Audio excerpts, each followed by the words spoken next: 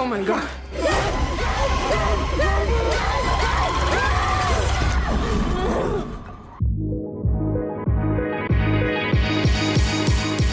Michael and Danny, thank you so much, and welcome to the For Your Reference podcast. Oh, we're very honored to be here. Let's get it. It's an exciting time in world cinema, particularly in the genre of horror. You might not toot your own horns, but I'll do it for you. Toot, toot. Hey. Talk to me. Talk to me is that gal. Talk to me is the moment, just like Sophie Wilde. Oh. Yeah. Oh, dude. We're pulling up. Yeah. Skirt. We're pulling up. We're very, how awesome was Sophie? She's so incredible, the best performer, the best person. Oh, how awesome. Well, we're zooming in, if you'll pardon the pun, we're zooming in back to you. So when we talk about the subgenre of conscious, psychological, social commentary sort of horror, I want to talk a little bit about Talk to Me and where, if that fits in that sort of subgenre. Yeah. Which subgenre specifically, sorry, of the... Like psychological, social commentary. Yeah. It's all got to do with like, even the phrases that the hand says, like, talk to me, you know, I'm lonely and broken. I just need someone to talk to. And I let you in, even if you're bad for me, whether it's drugs or alcohol or sex, like I'm letting you into my life. I'm letting you into my body. I think that there's like an over-reliance and even like a glorification of vices, like especially with social media. Insta stories at 3 a.m. Yeah, lots of sneaky DMs. But yeah, so like, yeah, it's all just very personal and meaningful to me. And then like, was just expressing how I was feeling at the time of writing it. And we wanted the film to work as a horror film, but then also as a drama film at the same time. So we wanted to work on both levels. And we wanted it to not be just be like a splatter film or something like that. We wanted the script to have meaning and it to be layered. Because that's the movies we like watching. The stuff that's like, oh, well, a lot of thought went into this, you know. That's the stuff we love watching. That sounds so stupid. Yeah, well, thanks. I want to talk a little bit about the tone. Like, horror is so expansive and you can play a lot in that sort of space. You have the serious sort of films, Hereditary. Also, shout out to Babadook as well. Yeah. He works on the Babadook. I do my homework.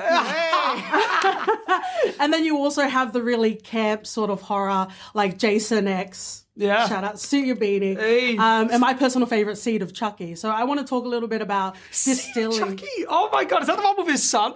Glenn? Guess again, Daddy. Glenda? That's my name. Don't you wear it out. Oh, Get in there. Yeah, oh my Glenn gosh, and Glenda. then he had a kid. That's right. Oh, how awesome. yeah, Before its time as well. It was like a non-binary puppet. Yeah, absolutely. Yeah, oh my God, that movie was awesome. I love Seed of Chucky. Yeah, that was I wish we had the time. I really wish we had the time. But can we distill the tone of what you were looking for in Talk to Me?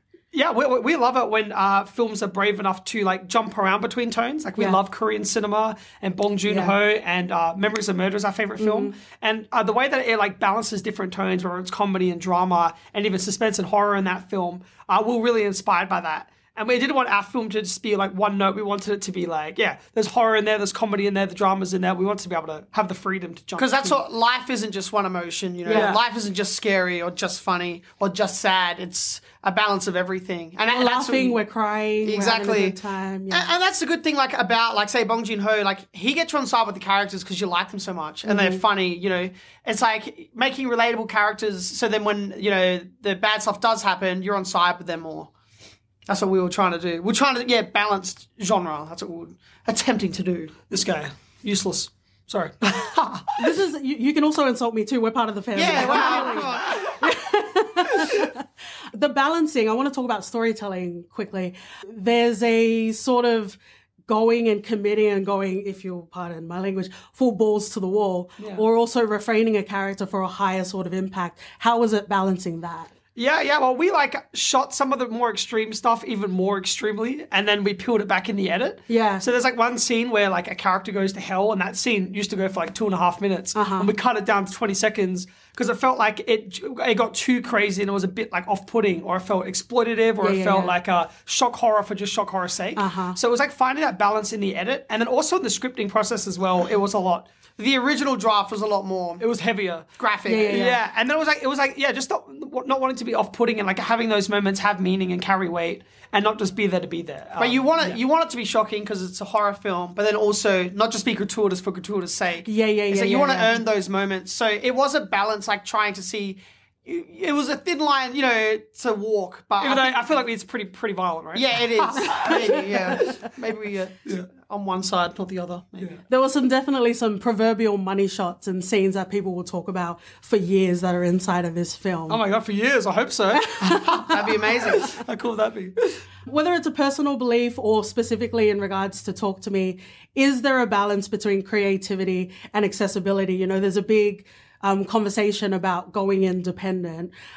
Is it giving them that Hansel and Gretel sort of crumbs along the way, or is it just letting it open for interpretation? Yeah, we love everything to be open for interpretation, and there's so many meanings, so many different parts of it, aspects of it that we just want people to be able to interpret it. Although, like in some interviews, we start talking too much about what it means to us personally, but like we like for it to be open and mean whatever it's going to mean to anyone.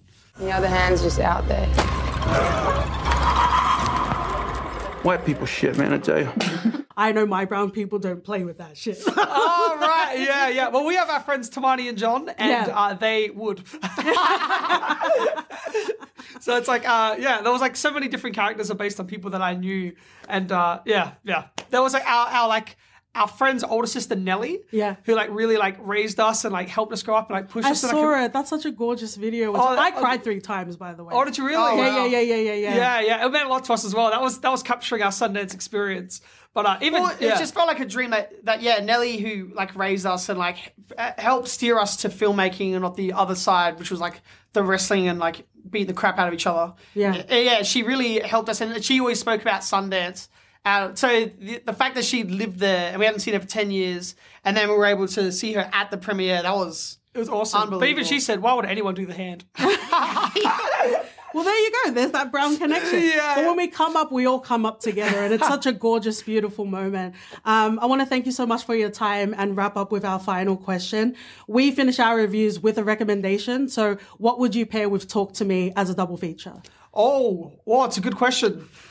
Oh. Let Me In. What's that? Nice. What movie is that? Oh, Let the Right One In, you mean? No, what was the American version? It's Let Me In, right? Oh, Let Me In. I think Let the Right One In is better. Actually, they're both really good. Sorry, yes, I agree. Let the Right One In or Let Me In? If only just for title's sake. Talk to Me, Let the right one in or Let Me In. Stop talking. No, it's good. We'll send it to Bruno Mars. It sounds like an R&B song. That's all right. We're onto something here, Danny. Come on. Yeah. Well, thank you so much for your time. Thank you so much. Cheers. Thank you. Nice meeting you. Out there.